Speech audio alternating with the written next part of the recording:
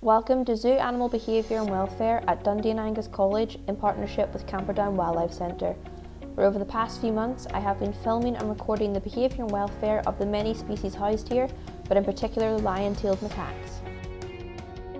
The function of zoos has changed over recent years. Where they were once a form of entertainment, many have evolved and their primary focus is now education, research and conservation. Zoos must now also abide by current legislation, many of which have been formed around the 5 freedoms. The 5 freedoms and zoo legislation. The 5 freedoms. In 1965, a committee led by Professor Roger Bramble presented an 85-page report on the subject of welfare for livestock. The report outlined that the animals should have the freedom to stand up, lie down, turn around and groom themselves.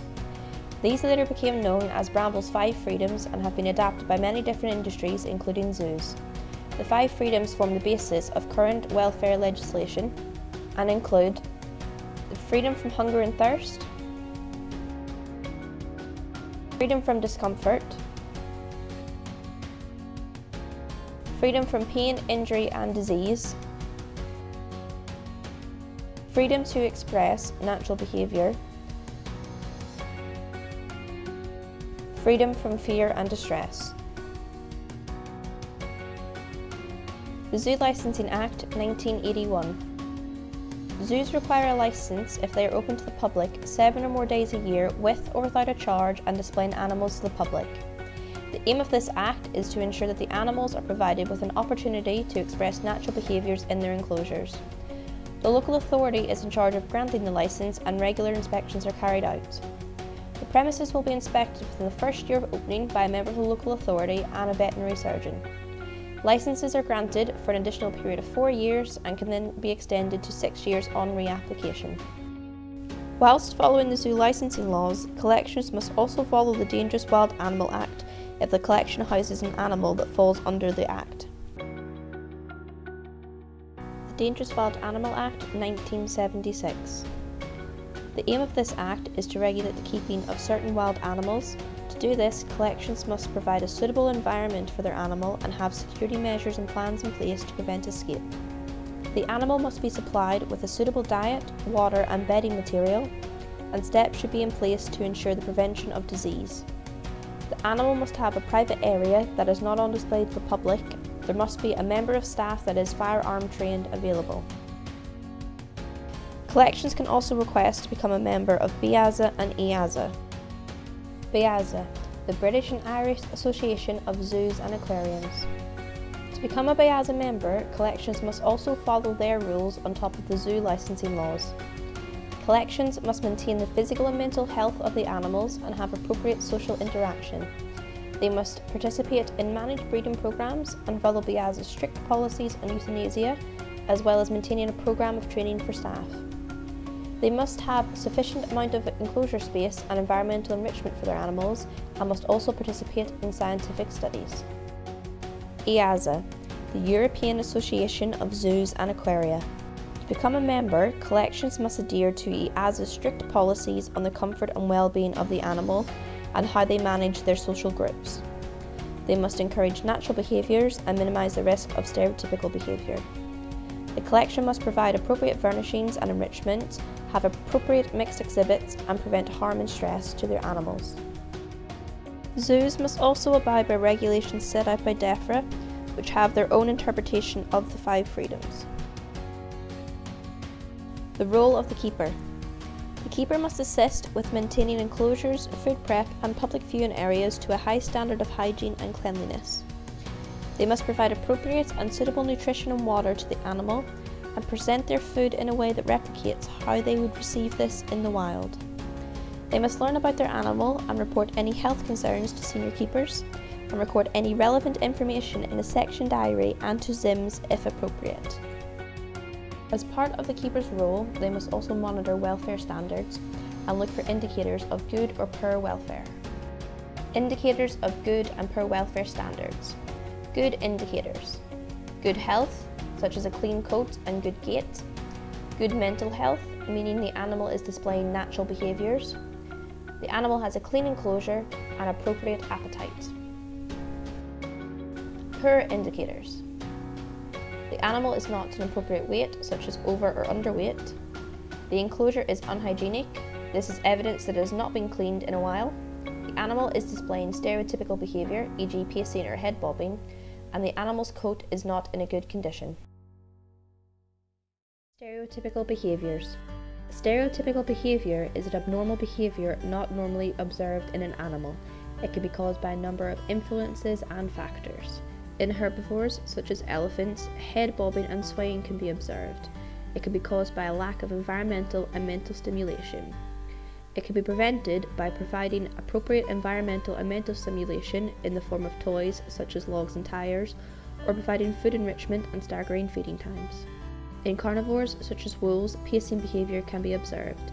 It can be caused by a lack of mental stimulation and feeding at permanent feeding times. It can be prevented by staggering feeding times throughout different times of the day and introducing starve days to animals that would not normally catch prey every day in the wild. Hiding and scattering food in different places or hanging food on ropes to provide more mental stimulation can also prevent this behaviour. In lion-tailed macaques, overgrooming young can be observed. It can be caused by stress, which is caused by a change in their environment. To prevent this, you can provide enrichment in the form of ropes, trampolines and climbing platforms, or scatter feeding food to replicate their diet in the wild, which will provide a distraction to the primate. Hand rearing and stereotypical behaviours. Hand rearing an animal might cause the animal to imprint on the human that has been hand rearing it, the same way it would on its mother naturally. This might cause the animal to show aggression towards animals of the same species, preventing it from being introduced into a group. It also may not have learned natural wild behaviours, such as hunting, as it would normally learn this from its mother or the group it lives in within the wild. If the animal is female, in the future that same animal could reject its own young, as it has not learned maternal behaviour from its own mother. The lion-tailed macaque is an old world monkey found in the western Ghats of South India. They are one of 23 species of macaques and are classed as endangered on the IUCN Red List. They are arboreal animals and spend the majority of their lives in the upper canopy of tropical moist evergreen forests. They are a territorial animal and will live in hierarchical groups of 10 to 20 animals with few males and many females. There is normally one dominant male in the group. Their numbers are currently decreasing in the wild due to the destruction of their habitat through timber harvests and the creation of exotic plantations. They are also popular animals in the illegal pet trade. In the wild, lion-tailed macaques forage for a variety of different foods, including leaves, shoots, seeds, insects, bird eggs, and small lizards. In the wild, 57.5% of their diet comes from fruit and seeds, 37.3% comes from vertebrates and invertebrates, while only 5.2% comes from other plant parts that include nectar and resin. Their diet is dominated by plant parts such as fruit and seeds. These are rich in sugars but poor in protein. Due to this, they have to rely on vertebrates and invertebrates for their protein. This species of macaque are more dependent on these types of proteins than any other macaque species. Lion-tails have special cheek pouches where they will store their food, and they mostly will forage for food in the canopy and rarely leave the treetops. They will spend an average 10.5 hours of their day foraging. As they spend a majority of their day foraging, this must be replicated in captivity. This can be done by scatter feeding certain foods to encourage the macaques to forage. It can also be done through providing food enrichment in the form of a puzzle box, or hanging food from trees to encourage the foraging behaviour. Although in the wild their diet contains a high proportion of fruit, it is not recommended to feed high quantities of fruit in captivity, as cultivated fruit usually contains less protein and fibre but more sugars in comparison to wild fruit. Due to this, it is recommended to feed more vegetables with insects as part of their main diet, with fruit given occasionally. Planting shrubs and foliage in the macaque enclosure will also encourage them to forage for natural food. Behaviour and welfare. In order to monitor the welfare and behaviour of the lion-tailed macaques over a long period of time, I recorded their behaviour on several ethograms and their welfare on several welfare record sheets. Both of these types of recording welfare and behaviour can help determine if there is an issue within a group and can identify potential behavioural problems and areas that may need improved within their enclosure. Areas of welfare I was monitoring on the welfare sheets included all aspects of the 5 freedoms. The only areas that may needed to be addressed were the frayed ropes in the enclosure, however keepers were aware of this, and the macaques enrichment. Although enrichment is provided in the enclosure, it has not been changed since I began recording the welfare sheets. meaning the macaques may have become habituated with the enrichment. However, to enter the enclosure, the dominant male Guinness must be locked in the indoor house for both the safety of the keeper and the macaques. Locking the macaques away for even a short period of time may cause unnecessary stress, which is why the enrichment may not have changed. For the ethogram, I monitored several different behaviours that the lion-tails display. This included foraging, vocalization, aggression, and grooming. While recording the ethograms, I discovered that while the macaques do display foraging behaviour, it was not as frequent as those recorded in the wild. Due to this, I decided that the enrichment I would implement into their enclosure would try to increase the frequency of their foraging behaviour.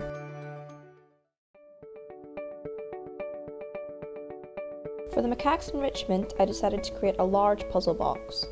The aim of this puzzle box was to increase the macaques' foraging behaviour. During past ethograms, I had noticed that the macaques had started to show more aggression towards each other. I linked this to the fact that some of the females were coming into season and had to keep this in mind when planning the enrichment. As seen from the rough plans of the enrichment, there was to be 2 sliding doors at opposite ends of the box and 2 drawers at the other opposite ends of the box. Climbing blocks would also be added to the front of the box. The puzzle box was to be hung in the outside enclosure to replicate the macaques' natural behaviour of foraging in the trees. When building began on the puzzle box, with help from the joinery department, we realised we could not source wood large enough for the box and therefore had to make the box smaller than originally planned. As the macaques were showing small amounts of aggression already, I did not want this to increase, therefore it was decided to make another piece of enrichment. This was to be a climbing ladder for the macaques.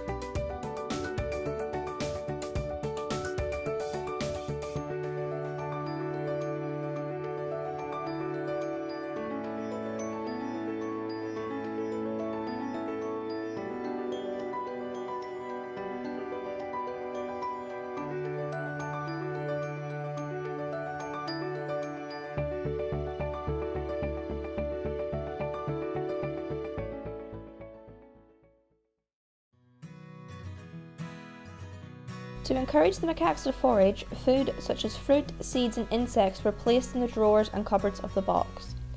Mixed in with the food was wood shavings to allow the macaques to further forage for their food. Fresh lemon juice was rubbed onto the ropes of the puzzle box, and lemon and vanilla essence was rubbed onto the climbing blocks of the puzzle box. The second piece of enrichment was hung beside the puzzle box. Perfume was also sprayed onto the frame's climbing blocks.